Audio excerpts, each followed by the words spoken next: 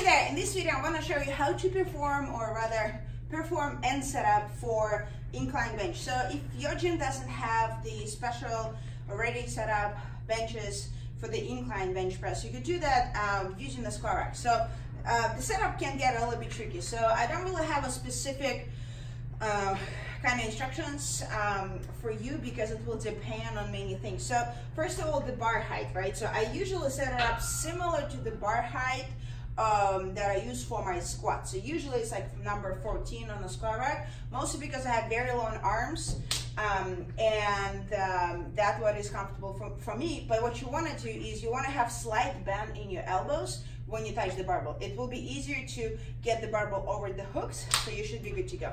Now, in terms of the bench, it depends on the bench that you use, but if that's like similar bench like yours, the setup I use is usually the second hole from the top, and that will set up to a good height. Depending on the bench, sometimes this could be super high, so you will need to go a little bit lower.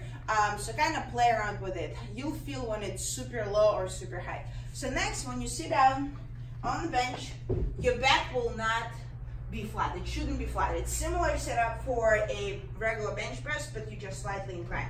So the way we use the incline bench is basically you're trying to touch the barbell, bring it right above your boobs. It shouldn't be touching your nipples or even below that. It should be right above your boobs, right? So what we're doing here is learning how to flare the elbows out when you press the barbell back. So this is how it looks.